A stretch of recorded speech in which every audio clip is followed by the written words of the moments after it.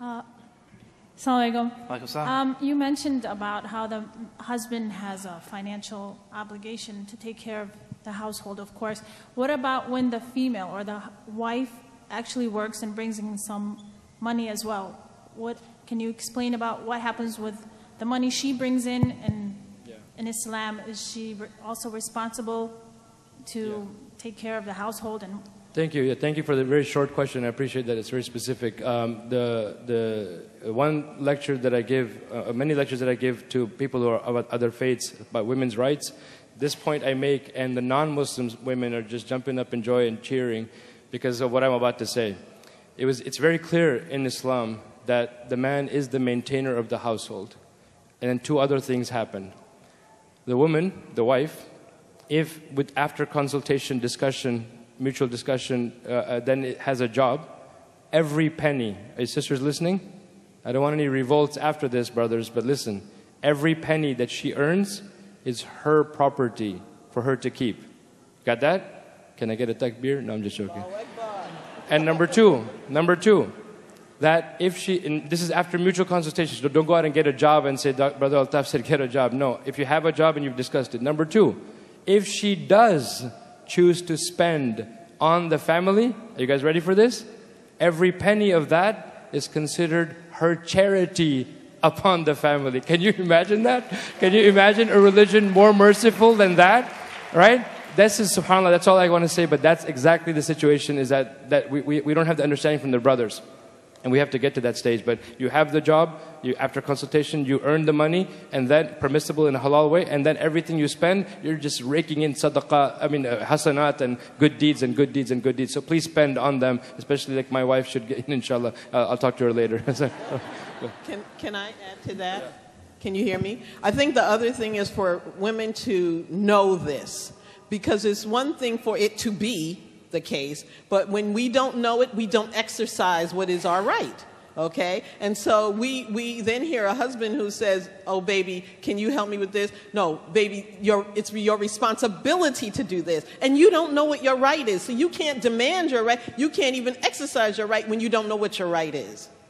I want to add one thing to this conversation also, and which is that in case of these kinds of situations, we are living, especially the Indo-Pacs in the audience here, we're living in a culture, for a couple of generations, the women almost have no rights at home. And we're actually marrying them into slavery to the in-laws. I'm just going to say it like it is. There are cases of psychological abuse that are far worse than any kind of physical abuse that are happening in what was supposed to be originally a big happy family, the joint family system, but has now turned into literally psychological torture for these poor women who marry into these homes, and their lives are just given into serving, whoever. And they're actually forced, in many cases that I personally know of, they are forced to go to work, and not a penny of what they earn they get to see themselves. And they are trapped in that situation because they feel that if they ask for anything, then they're going to, you know what they do? The in-laws, they call her parents and say, what kind of daughter did you raise? Right? And so she doesn't want to hear it from her own parents because she doesn't want her sorrow to extend to her original family. So she just bears with it and she puts up with it, and she continues to play along. And this kind of insanity needs to stop. Just a couple of weeks ago, I heard of a sister who, they married her in Pakistan. Like they moved to Canada after the marriage, right? The guy came from Canada. He was a programmer, of course. What else is he going to be?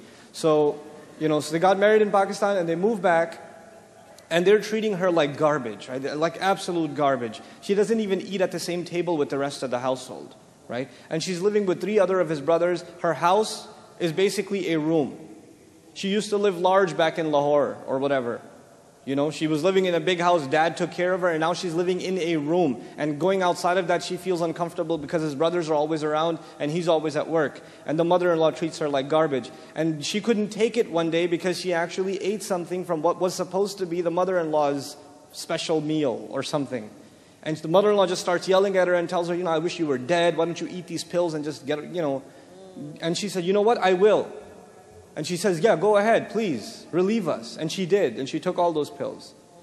And, you know, they had to call 911, and, you know, social services or whatever version of it they have in Canada came in, and the family's now under investigation for, you know, this kind of psychological abuse. And then they call the imam and say, look, these you know, this girl, I don't know how their parents raised her, she went to the kuffar for help. And I was like, Allahu Akbar, sister, go to the kuffar for help. What are you talking about? Who's the kafir here? For God's sake. You people need to be in jail, you know? Allahu Akbar. Yeah. Jazakallah khair.